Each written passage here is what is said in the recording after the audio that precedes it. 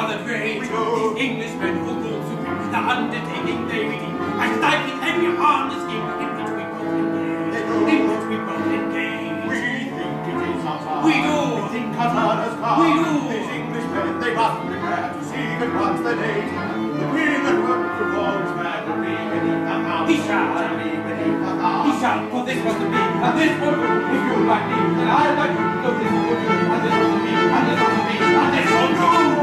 This will do. Gentlemen, this display of energy within the royal precincts is altogether unmannerly.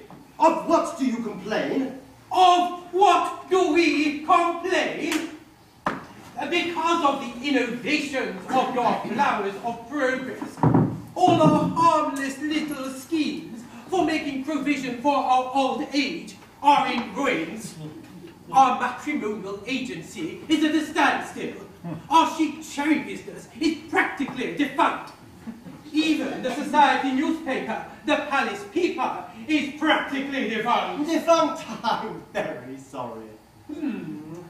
Are you aware that Sir Bailey Barr has passed a law under which all editors of scurrilous newspapers are to be hauled before a public inquiry?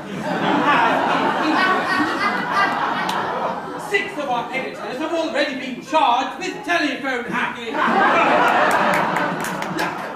The editor of a scurrilous newspaper may expect to be insulted on a daily basis. It's included in his salary. But no one wants to be hauled before a public inquiry.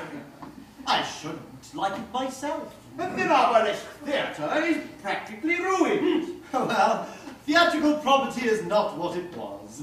Are you aware that the Lord Chamberlain has declined to license any play which is not in blank verse and 300 years old, as in England? And on top of that, the county councillor insists that a 4-foot wall be built across every proscenium in case of fire, as in England. That's so hard on the company, who are liable to be roasted alive.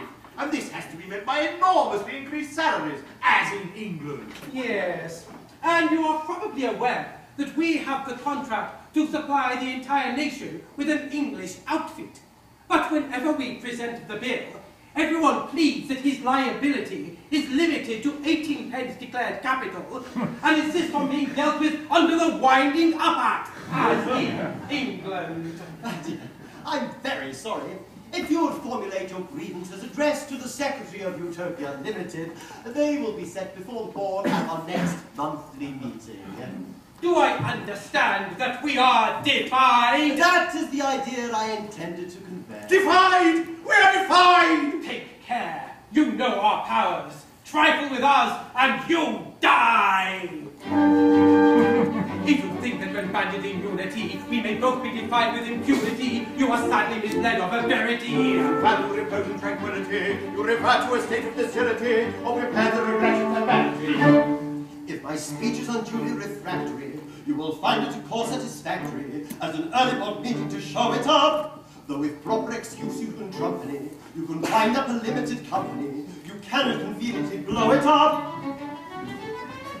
Where I chance to baffle you, I also advance a step or two.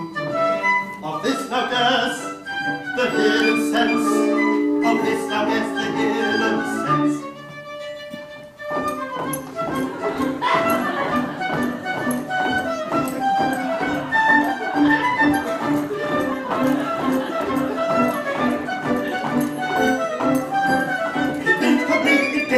Of course it does, of course it does. It means complete indifference. Indifference. As we announce for every move with half the crowd, we will fulfill what this may be. You all may let me take the time. Remorseless, remorseless. Interrupt the cheerfulness. Remorseless, indifferent towards the best.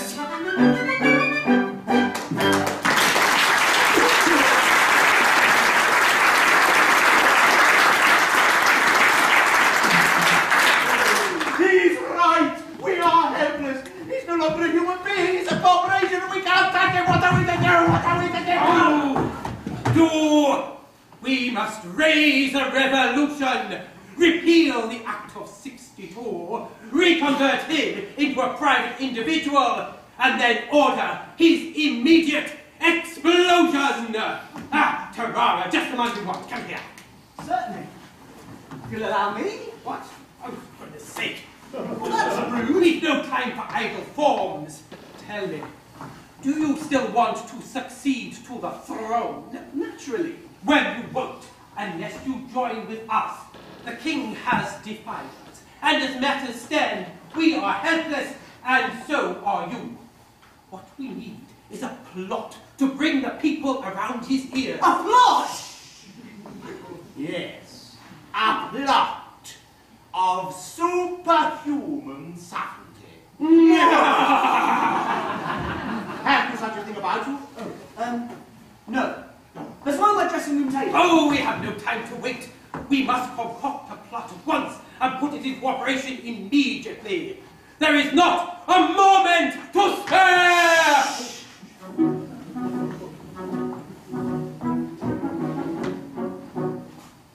With wine be rain upon the spot of private plot, we'll learn the most indeed is right, but plots and private plots began. That's understood, so far we've got, and striking while the iron's hot. We'll now determine like a shot the details of this private plot. I think we ought. Such wash I never heard, nor happy thoughts. How utterly that's absurd. I'll tell you how. Why, what put that in your head? I've got it now. Oh, take him away to bed. Oh, put him to bed. Put him to bed. Oh, put me to bed. Yes, certainly put him to bed. But bless me, don't you see? You listen to me, I pray. It certainly seems to me. This is the only way. It's a rubbish I've turned around. Oh, ridiculous. You dribbling hard, no. You're a habit and rain, no puff, you're a vein, no puff. You dribbling hard, no. You take the vein, no dribbling hard, no puff. So far we haven't quite solved the plot, they're not a very ingenious lot, but don't be unhappy, it's still on the tummy, we'll presently hit on a capital plot.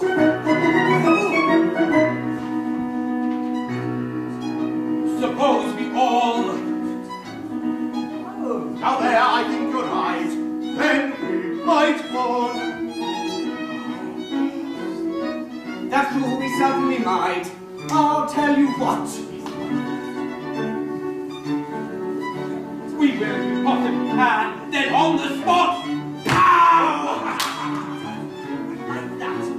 But for a capital plan, Exceedingly neat and new. Exceedingly new indeed. I fancy that will do. It's certainly very complete. But unused lines have. Although you can't look. You very indeed. You intellectual sir. You very indeed. You very intellectual chat. And last the capital plan we got. We won't say how, we won't say what. In saving my novel, now off it goes on. And slightly develop this capital plot. And make the capital plan we got. We won't say how, we won't say what. In saving my novel, now off it goes on. And slightly develop